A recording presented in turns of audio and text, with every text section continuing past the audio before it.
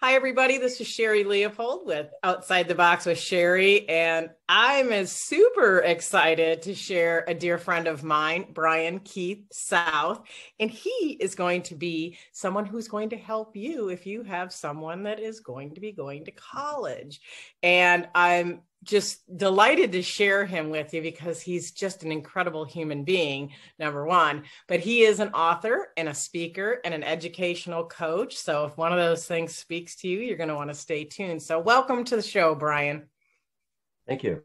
Thank you, Sherri. It's a pleasure to be on the show. I'm so happy to be here because I know we've talked for a long time about this book, and there was a lot in the making and a lot went into it, and there were some bumps in the road, and it Sure. is out for people to be empowered by it.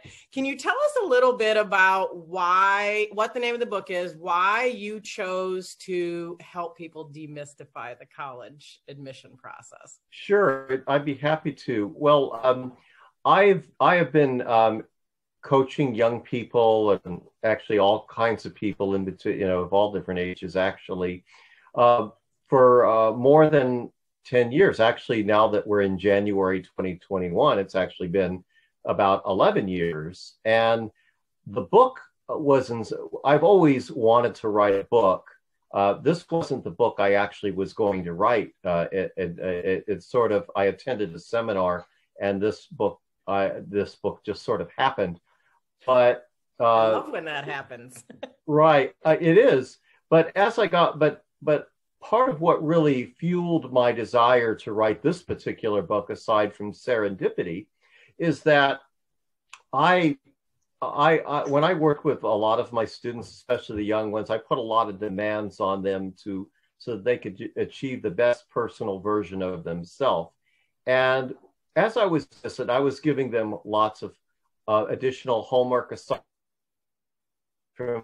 because if they just depended on what they were going to get in the public school system, I was concerned that they would not even be able to read or perform simple arithmetic, let alone get a degree, because that's the fate of a lot of students, our system, especially in urban areas. So I wanted them to be prepared the best. So I gave them supplemental work besides what I was helping with. And as I was doing this, I was saying to myself, if I'm going to expect a lot from them, I need to walk in their shoes. I should have equally a project I'm working on. So, I mean, down the road, I'm intending on getting a PhD in psychology. That's one of my on my bucket list. But in the meantime, I said, yeah. Well, in the meantime, I said, I should write. Well, I know I always wanted to write a book, but I said to myself, well, I need to write a book now.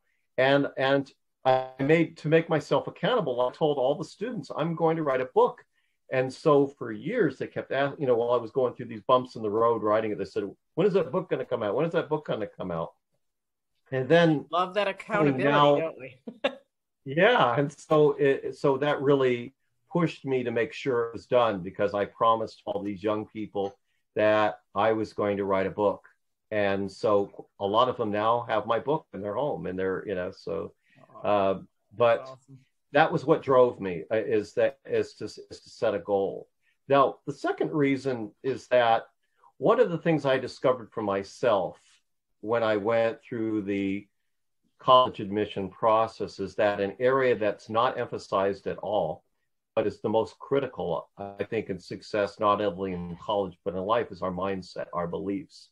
Yes. Our level of focus, our confidence, our resilience, our determination to see through a difficult project, regardless of what circumstances are happening around us. And I discovered that just knowing the mechanics of passing tests or doing well in subjects is not enough, because there are plenty of students who either they're doing very well and yet they still fail anyway, or they'll graduate and they'll wonder, was this even worth it? I've had some students, people I know, I'm friends with today, who graduated from elite colleges and programs, and they said, I feel like I wasted my time, because They did not self-inventory. They did not ask themselves, what are my values? What is my mission in life? What makes me happy? And how would I serve people at the greatest level? And these are questions that people should ask themselves, whether they're going to college or they're just going directly into a career or graduate program or an online training program. I agree. And I'd actually like to pause here and just ask you a question, because I have a feeling I know what the answer is. Do you feel that, at least maybe it's not as true today, but there was a period of time where it was like the instruction was, do what's going to get you a job that will pay you well, not that will fulfill you, but that will pay you. And so a lot of people ended up in careers that they wouldn't have chosen if they had taken the time, like you said, to say, how do I want to serve? How do I want to impact the world? Had they taken that inventory, like you were talking about, or had somebody to mentor them in that area, that they would have completely chosen something different? That is a great question, and I could probably talk for days on that point alone. But you could do a whole weekend conference. Yeah, you could. I mean, I actually could. I mean, I thought about this question very deeply and profoundly. I've read several books on the topics. I've read such books as "Do What You Love, The Money Will Follow," and so on. And so it's an age question. So I have a couple of answers that I could give you right now for the purpose of this interview, and that is there is no guarantee that the hot money-making career field that you choose today will be making money when you graduate. Right now, this was true even 30 years ago when the world was fairly stable, but it's even true now. Is that especially with artificial intelligence on the horizon, I mean, jobs, careers, whole programs are created and gone. So those, and automation is just, is a whole nother thing coming into play in that, along with the AI, right? Right. And Daniel Pink, in his book, A Whole New Mind, says that he said that we're entering an age, it's called the conceptual age, in which the artistic, creative, playful mindset will be rewarded more so than the traditional linear careers right now, like programming and finance, law, and even in the medical field, because automation will be able to take over most of all those positions. So, so if you're looking at, actually from a practical sense, your passion, pursuing your passion is actually the practical approach, because you can't guarantee what the market will command in the future, but you can. But if you're clear about your values, your purpose, it won't matter. I mean, we can't discount money. Money is important, but even if you weren't making any money, you would feel fulfilled because you're doing what's important. And the other thing too is that a lot of people don't think about. Let's say that the career they chose for the sake of money did work out, and they're making money. Well, if a lot of people, because they're unhappy in jobs that are unfulfilling, they're spending more money on psychotherapy to try to counteract the bad feelings they're getting on the job. Or they're burning out, or any other number of things, or getting through a career after 30 years and going, why did I do this? That's probably more people in our age group. But I love the fact that actually, because you're doing this, because of your book and the educational part of what you're doing, is actually helping young people, especially, or people who are pursuing a second career, perhaps, to actually not do that, not make that mistake, by taking that pause and getting connected with the right things before you leap into something, and doing that, if you call it pre-homework, right? And knowing what you really want to do and how you want to show up. There's great to have letters behind your name, but if you don't care about the work you're doing and it's not serving you internally, Mm-hmm. Where's the happiness indicator in that? That's where that burnout comes. People generally rarely get truly burned out on doing something they love doing. No, they don't. In fact, if they run into challenges or things, they'll, they may need to take a couple days off, clear their head, but they'll come back full speed ahead because, Right. bumps in the road, obstacles, occasional failures are just part of anyone's journey, no matter what they do. But the difference is if you're doing what you love, you'll say, oh, okay, I made a wrong turn today, no big deal. But if you've completely chosen a wrong path or a path that's unfulfilling, then every single day is a wrong detour. As opposed, it's like being in a bottomless pit where you're just falling and falling and falling in the rabbit hole of unfulfillment. So. And I think of my son Josh, who is an attorney, and he was going to school to become a history teacher, and about I think it might have been the beginning of his senior year, the end of his junior year, he was like, I don't know. I mean, he's 3 years into college and he's like, I don't think this is what I want to do. And, every parent's nightmare. Oh my God, 3 years into something, right? But it wasn't a bad thing, because he knew what he wanted to do. And actually, he was so good in history, they wanted him to continue in a master's program and continue on like PhD. They wanted him to do that. And he is extraordinary at that. However, he actually came back with, I think I'm going to go to law school. And I'm like, what? Okay.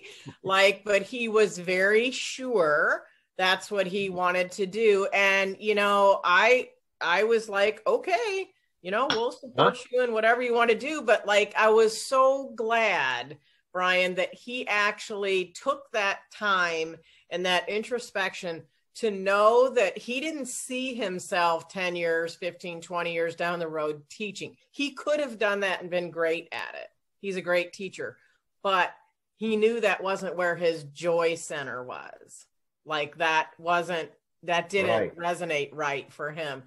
And I was very grateful. He was one of the lucky ones that he actually figured that out ahead of time, so that was good. But I think that's where having somebody like you would have been instrumental. It might even have saved him more time, actually, if he'd had your book or he'd had some educational coaching on that with a person who's like, hey, let's look at these things. Right.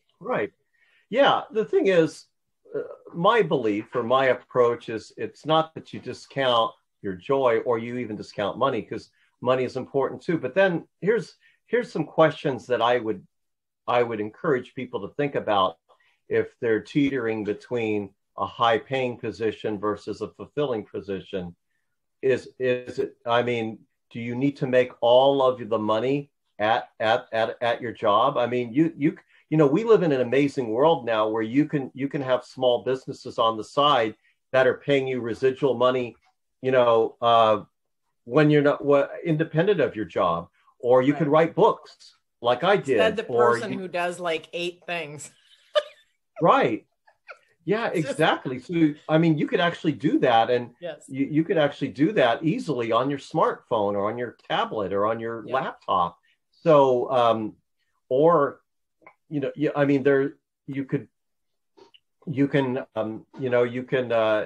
can invest in precious metals, or you could buy real estate. There are so many. It's not even from what I've learned, from what I've experienced.